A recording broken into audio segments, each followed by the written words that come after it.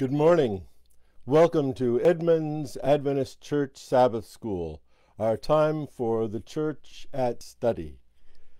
We are here each Sabbath morning from 10 to 10:30 to look at our Sabbath School lesson. We use the Adventist Sabbath School lesson quarterly. This quarter, that is from July, August, and September, our lessons are called Making Friends for God, the Joy of Sharing in His Mission. Let's pray as we begin. Our Father in heaven, today as we open your word and we look at some stories from the life of Jesus, may we be touched by his love. May we understand what it means for us to share in his mission. In Jesus' name, amen. I'm going to focus primarily on two stories today that are in our lesson. Both of them involve Jesus and women, and both of them involve Jesus and people of another race or nationality. 100 years and 3 days ago, that is August 26, 1920, the Secretary of State of the United States certified the 19th Amendment that gave women in this country the right to vote. That means that when my parents were born, women could not vote. Now, the last state to ratify the 19th Amendment, allowing women the vote, came just a few days earlier on August 18, 1920. The vote in Congress that led to the passing of the 19th Amendment and led states to be able to ratify it came in May of 1919, a year and a half earlier, May 21, 1919. But do you know when that amendment was first introduced into Congress? Passed in Congress May 21, 1919. It was first introduced in 1878. It took 41 years for Congress to decide to allow women to vote.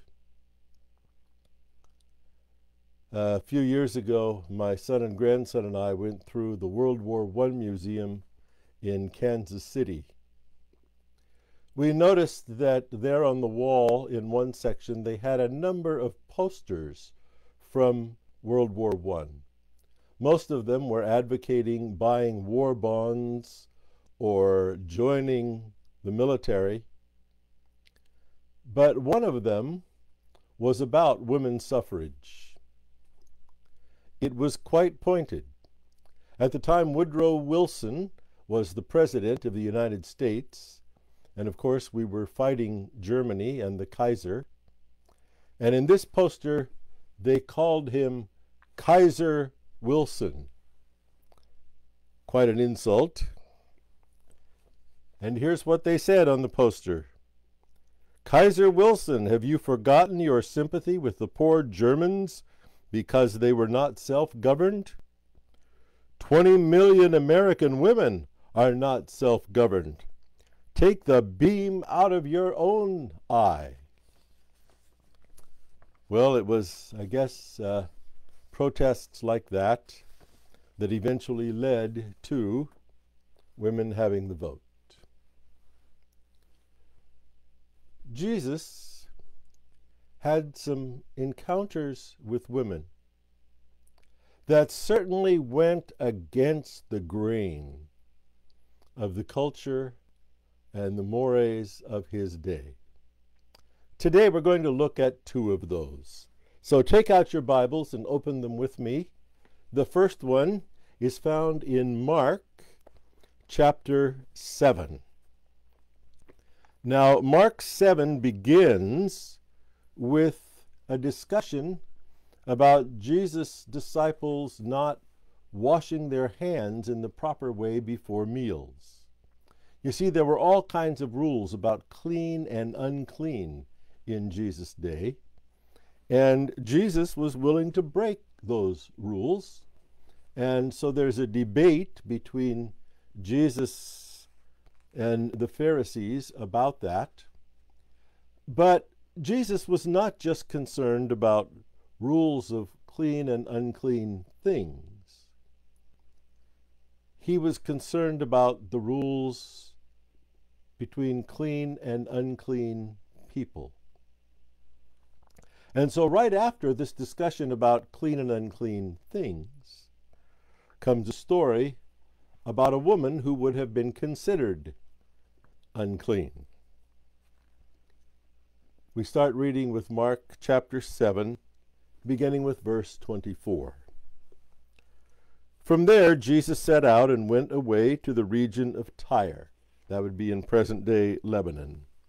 He entered a house and did not want anyone to know he was there. Yet he could not escape notice. But a woman whose little daughter had an unclean spirit immediately heard about him, and she came and bowed down at his feet. Now the woman was a Gentile of Syrophoenician origin. She begged him to cast the demon out of her daughter. He said to her, "Let the children be fed first, for it is not fair to take the children's food and throw it to the dogs." But she answered him, "Sir, even the dogs under the table eat the children's crumbs." Then he said to her, "For such a saying you may go. The demon has left your daughter." So she went home, found the child lying on the bed, and the demon gone. So here we learn about, first of all in the chapter, unclean things, and then an unclean spirit, an unclean demon, and a woman who would have been considered unclean. And when she comes, this Syrophoenician woman, means that she was of Phoenician descent and from the area of Syria. When she comes, she asks Jesus, and Jesus gives her a response that seems very troubling. He says, "Listen, it's not fair to take the children's food and throw it to the dogs." And of course, Jews called Gentiles dogs. I really wonder what was going on here. I would love to see a video of this rather than just read it from the text. Because I kind of have a feeling that if we were to see a video, we might see a gleam in Jesus' eye that gave her an invitation to go on and say what she did. I don't know. Some people say maybe Jesus was even learning himself in this encounter. But however Jesus responded, even though he says it's not right to take the children's food and give it to the dogs, she has this great comeback and says, "Hey, even the dogs get to eat the crumbs under the table." And notice Jesus doesn't say anything here about faith. He simply says, "That's a great saying. For saying such a thing, go home. Your daughter is well." And she went home and found the daughter well. Now this same story is over in Matthew. And in Matthew it is somewhat different. And this is unusual in a way because generally Matthew follows Mark's account, but Mark has more detail in most of the stories, and Matthew abbreviates them a bit. Matthew, of course, likes to focus on Jesus' teaching. But in this particular case, Matthew gives us much more detail. And I think in that detail, he is certainly making a point. So let's look at Matthew's version. Now open to Matthew chapter 15, and let's begin reading with verse 21. Same story, but notice how much is added in Matthew's account. We'll stop and notice some of those things as we go along. Matthew chapter 15, beginning with verse 21. Jesus left that place and went away to the district of Tyre and Sidon. Just then a Canaanite woman from that region came and started shouting. Let's stop right there for a second. While Mark calls her a Gentile, a Syrophoenician, which would have been the correct technical term in that day, Matthew calls her a Canaanite. Now, the Canaanites, of course, were the people who inhabited the area of Palestine before the Jews came. Remember, they were considered the evil people. They were the people that God's people were to overcome. And yet, people there wouldn't have been called Canaanites, really, in Jesus' day. But I think Matthew is emphasizing that she's a descendant from those people who were the bad guys in the Old Testament. This woman is not just a Gentile. She's part of the very group that was considered, well, unworthy to go on living, the Canaanites. So the connotations are very strong. This woman is not just a Gentile, but she's of the worst kind of Gentile, a Canaanite. And she shouts at Jesus, and she says, "Have mercy on me, Lord, Son of David." Now, that wasn't in Mark's story either. She calls him Son of David, which, of course, would have been a term for the Messiah. David had been given the promise that his people, his descendants, would rule forever.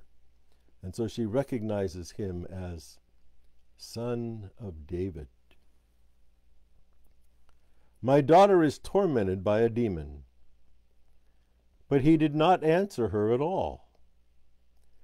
And his disciples came and urged him, saying, "Send her away, for she keeps shouting after us." That's another detail that wasn't in Mark. The disciples are offended by what Jesus is doing. He's offended, they are offended that he's even talking to this woman. They say, "Send her away, she's just a bother. Get her out of here."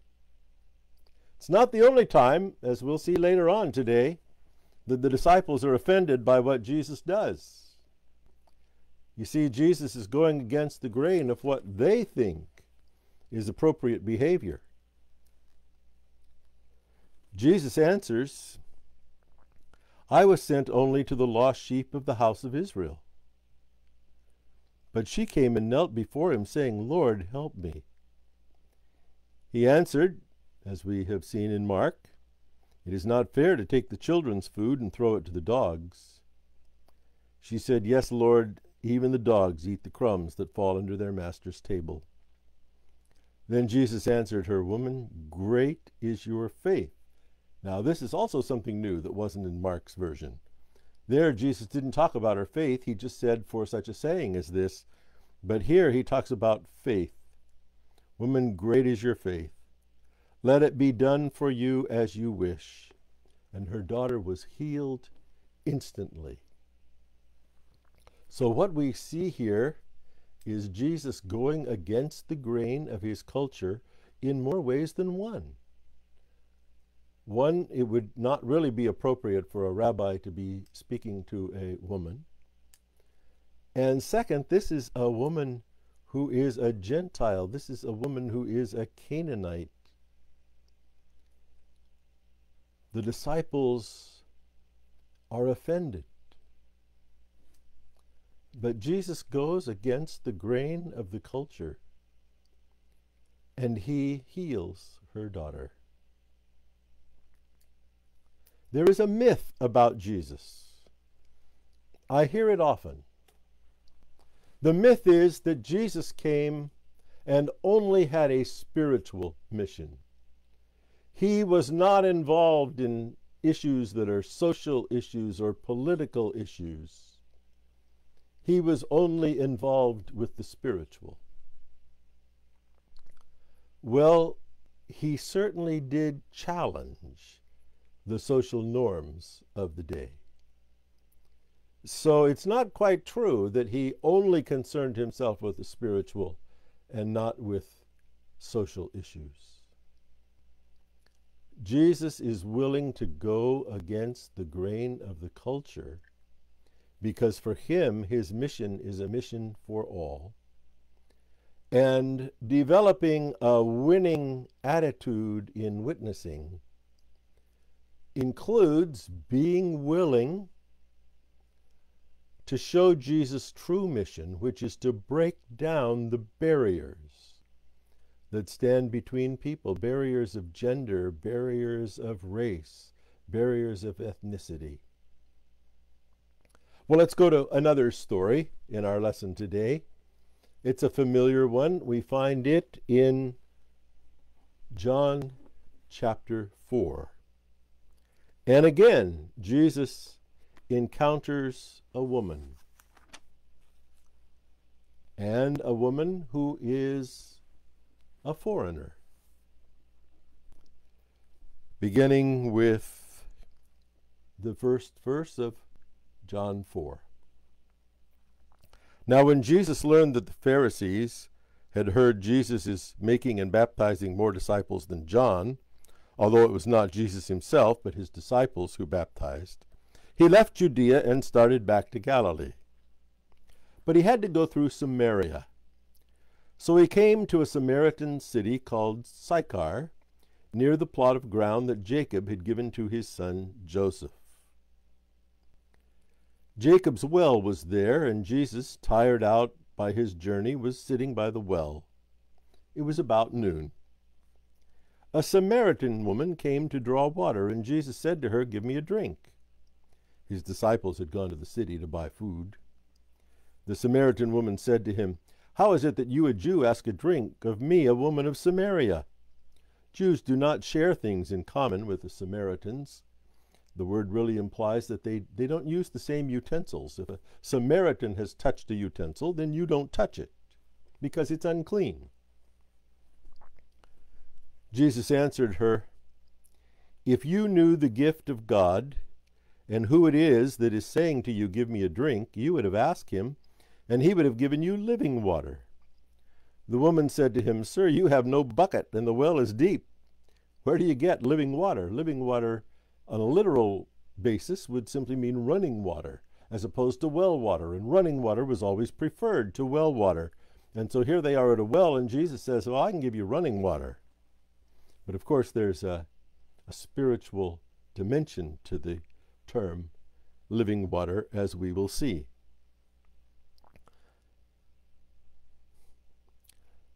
And then the woman asks him, "Are you greater than our ancestor Jacob, who gave us this well, and with his sons and his flocks drank from it?" Now this is a theme that we will see several times through the Gospel of John. The question, is Jesus greater than? And we will find out that Jesus is greater than Jacob, that he's greater than Abraham, that he's greater than Moses. So here it's the emphasis on Jacob. Are you greater than Jacob? Jesus said to her, "Everyone who drinks of this water will be thirsty again, but those who drink of the water I will give them will never be thirsty. The water that I will give will become in them a spring of water gushing to eternal life." The woman said to him, "Sir, give me this water, so that I may never be thirsty or have to keep coming here to draw water." And then Jesus changes the subject. He says, "Go call your husband and come back." The woman answered him, "I have no husband." Jesus said to her, "You're right in saying you have no husband, for you have had 5 husbands, and the one you now have is not your husband. What you have said is true." And it's interesting how now the woman changes the subject very quickly. She says, "Sir, I see that you're a prophet. Our ancestors worshipped on this mountain, but you say the place where we must worship is in Jerusalem." In other words, let's not talk about me, let's talk about mountains. That's more comfortable. Let's talk about which mountain is the right mountain to worship on. Jesus answers, "Woman, believe me, the hour is coming when you will worship the Father neither on this mountain nor in Jerusalem.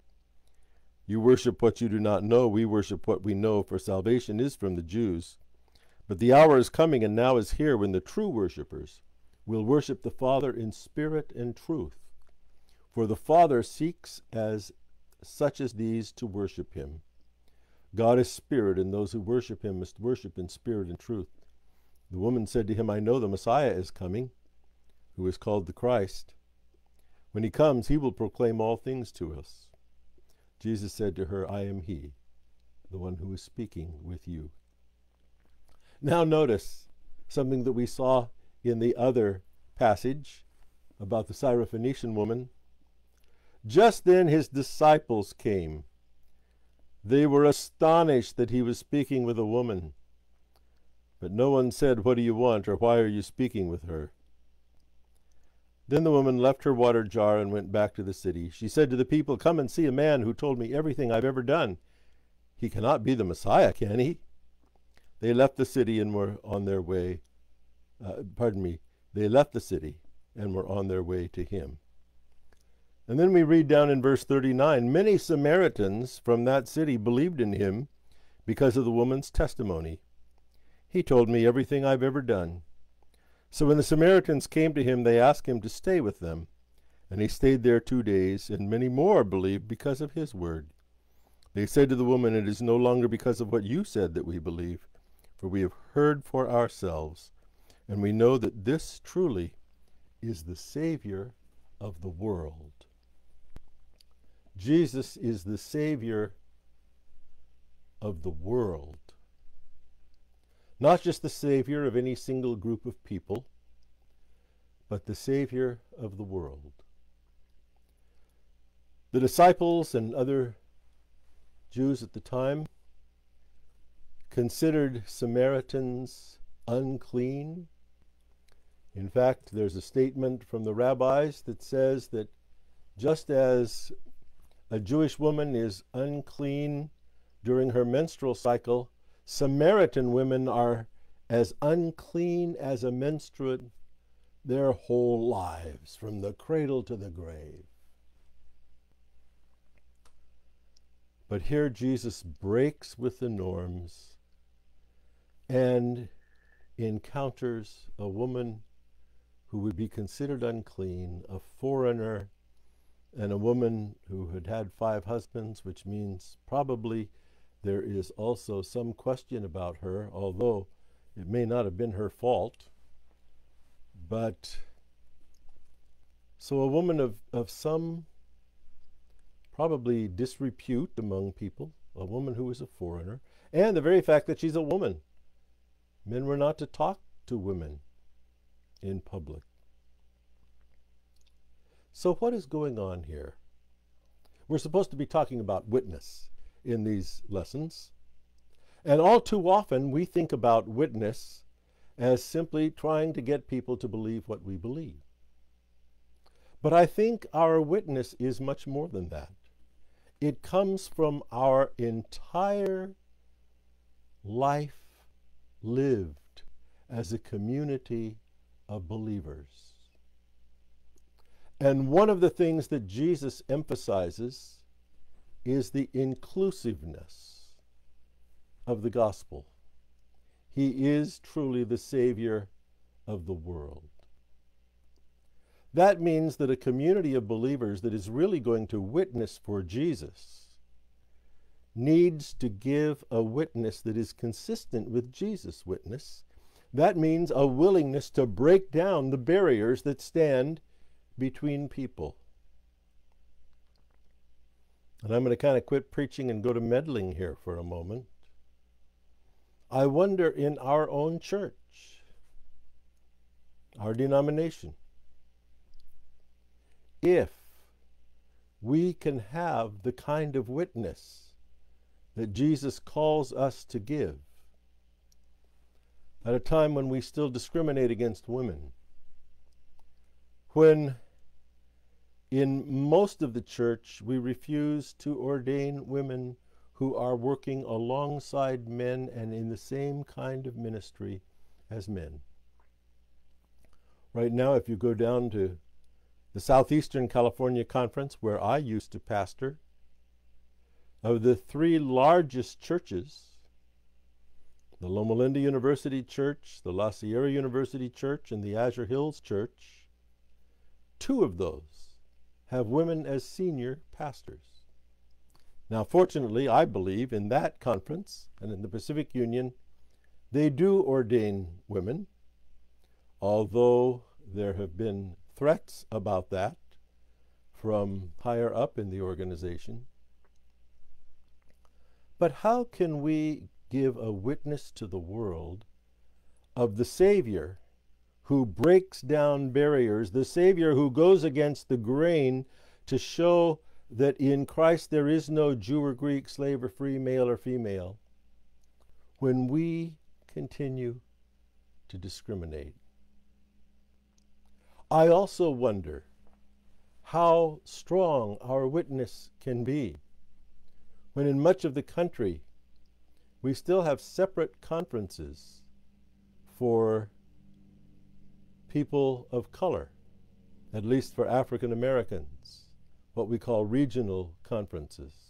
Now, fortunately, here in the West, we don't have that. But what kind of a witness does that give to the world? You see, all too often, I think the church has said, we're not going to rock the boat. And so we wait until the culture changes and then we follow it. And we should be leading the culture because we have the witness of a Savior whose mission was to show God's love, but to show God's love for everyone, to show that he is the Savior of the world, and to go against the grain, to break down the barriers that stood between people.